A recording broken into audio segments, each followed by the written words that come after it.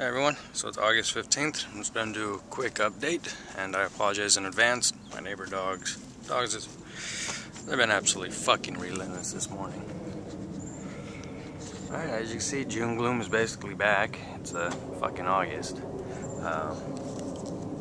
Apparently, La Nina is coming back off the coast of Indonesia, Eastern Asia, and makes absolutely no sense why.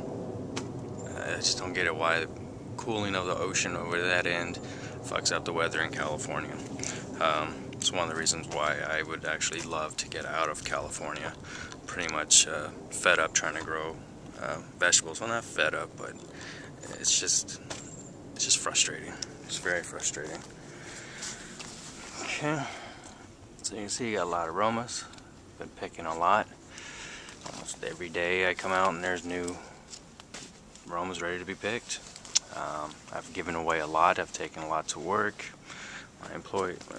My fellow employees like them. More importantly, my boss likes them, and also sent some care packages with my girlfriend to her job to share the tomatoes.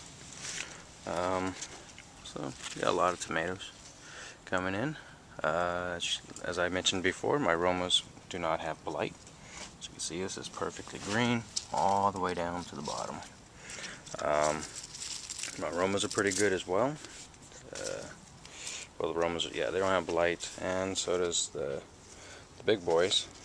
These also were not affected by blight, but my heirlooms were.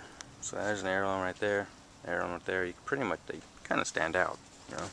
The ones that have blight are heirlooms. So I will be removing these next week. As you can see, there aren't any more new tomatoes. As soon as these ripen up here, I'm just going to go ahead and remove these two plants. And also I'm going to go ahead and remove the cherry. And once these manzanos are finished ripening up, which I would say at most a week, 2 weeks at most. Now, if you ever find yourself in a predicament where you want to get your fall crop in, but your tomatoes are not ripened yet, one suggestion is you can go ahead and take a shovel and you just cut around the base. So here's the base of the tomato plant. So what you want to do is just slice down all the way around. What that's going to do is just going to sever the roots. So the plant will stay, you know, upright, because you're only going to do about, you know, 2-3 inches away. So, and that will sever the roots and make the remaining tomatoes ripen up. That should only take about a week after cutting the roots. So if these tomatoes are still trying to ripen closer to September 15th, when I plan to do my fall garden, I will go ahead and stick the shovel in, sever the roots, and allow them to ripen over a week of time. Whatever's remaining on there, I'll just remove, and any super green ones, I will finish the ripening process with a ripening banana in a paper bag. So apparently the tomato gives off certain kind of gases or chemical, creates an atmosphere within a paper bag while it's ripening, and it will help ripen any other vegetable or fruit that you put in there. Well, any other fruit that you have alongside of it. Okay, so here's some more bell peppers. That's kind of a crazy looking guy. Looks like a little cup. And another bell. There's a good sized bell right there. This one is actually a Caribbean chili. As you can see, there's a lot of flowers. I've, you know, come to terms that I always get my chilies later in the season, usually right before fall, and they usually all ripen throughout the fall. So there's a lot of chilies down there. Chili. Those looking good. Thyme is doing great. It's a little flowery, but it's alright. The basil, still happy. The Fresno chilies, I've actually picked a few of these. They turned yellow, now they're all starting to turn red, which is cool. They're actually really good. And here's another bell pepper. And my chilies, my super chilies that I'm going to pickle. They're looking really good. There's a couple ones that got a little sunburnt. And my Greek basil, still doing good. cayennes. I'm still waiting for these puppies to turn red. Nice and bright red. Say a couple more. So it's probably not until the fall for those puppies. The habanero that hasn't produced anything. I mean, it has lots of flowers on it, a lot of buds.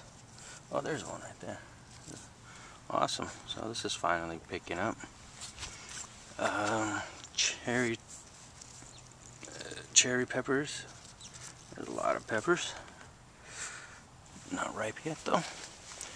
And a green bell, which is actually ready for picking. And as you can see, this is not staked. Has a nice thick stalk. It's very healthy.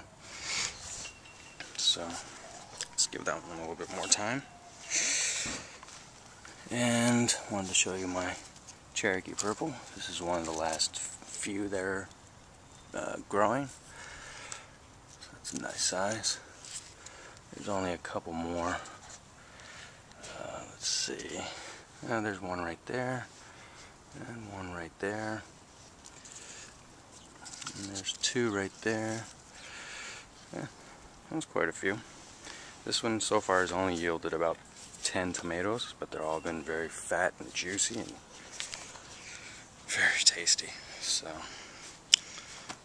quality over quantity. Seems to fit. Okay, basil, rosemary, sage, grapes. Grapes are doing well. Now next year, once all the leaves die off, I will not cut these canes because these are the canes that will produce fruit the following year. Once these canes produce fruit, then I will remove them the following year. And the canes that grow in between these canes fruiting and the new canes, the old ones will be removed and the new ones will be allowed to fill in for the following year's crop. So I need to come up with a system of identifying which canes are from which year, so I'll know which one's to prune at the end of that season. Down here I started using this new stuff. It's pretty cool, I like it. It's a cedar mulch. It's very earthy, very foresty. When you open the bag, it has a very strong scent. Just absolutely awesome. Smells real fresh. Okay. The green beans, the pole bean Kentucky Blues. You can see they're completely wrapping around the pole. If we're lucky enough and get a nice month of decent weather, these will start producing right away. The zucchini is still doing pretty well. This is a summer squash, and if history proves to be right, we should have a nice summer during the fall to finish those up. The cucumber, this one was supposed to have created the fruit within 45 days, and it hasn't, but it's alright, it's growing well. Okay, my Eureka lemon is doing pretty good. Just picked off one of these little lemons. As you can see, it's slightly disformed. That means it needs more water. So I'm starting to give a good soaking every few days. Jalapenos are still coming in strong. Nice, that's a good looking jalapeno. The habanero I planted 3 weeks ago. As you can see, there's a lot of habaneros. This thing is just littered with the puppies. It's awesome. Here's another Caribbean chili. This one is also littered with chilies. Same with this one and another habanero. So I'm pretty happy with what I got going right now. Strawberries, as you can see, there are no more blossoms. That was the end of it. There are still strawberries here to be picked. I gotta get to these probably today, because if I let them sit another day on the bush, they're just gonna rot. Bugs gonna get them, and they're gonna be inedible.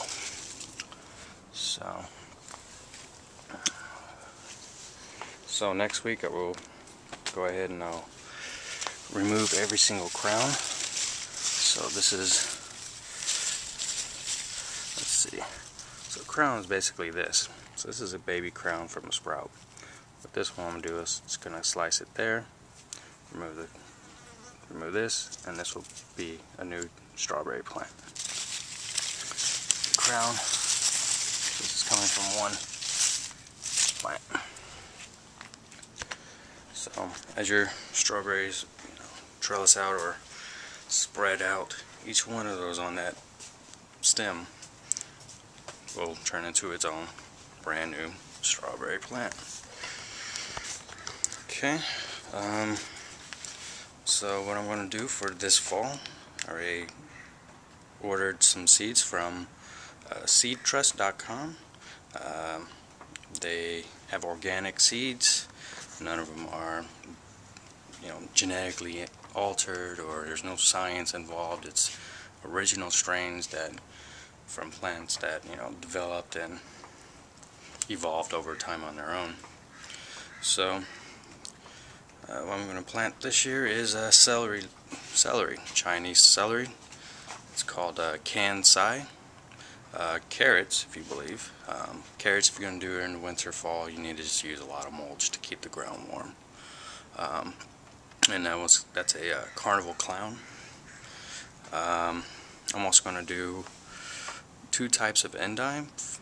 One, it's Pala Rosa Tardiva. Yeah, it's a little hard to say. Okay, and also some Arugula. Some Oriental mustard. It's Oriental mustard. It's called Kyona, and then another one called Taisai. So two different types of mustard greens. Leeks. I'm going to do a King Richard leeks, and I'm also going to do a large American flag leeks. Winter squash. This is a baby blue Hubbard. Winter squash again, a spaghetti squash, and a black zucchini. Just kind of thought it was an interesting color. Okay. So I'm also going to do a Swiss chard, just a rainbow mix, and turnips, white egg. Now if you do check out the site, it's seedtrust.com. They sell quantities, their seeds in the quantities of 3. Each batch is going to be at least 200 seeds. One of them's up to 700 seeds. And they're still cheap, it's like $2 a package. So yeah, I'm gonna have plenty of seeds to give away, and as soon as they arrive, I will go ahead and put them in their seed germinating trays, put them in the seed germinating window, and start the sprouting process.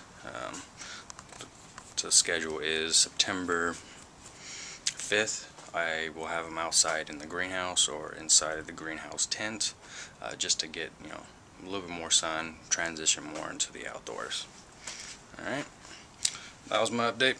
I try to keep it short, but yeah. Alright, peace.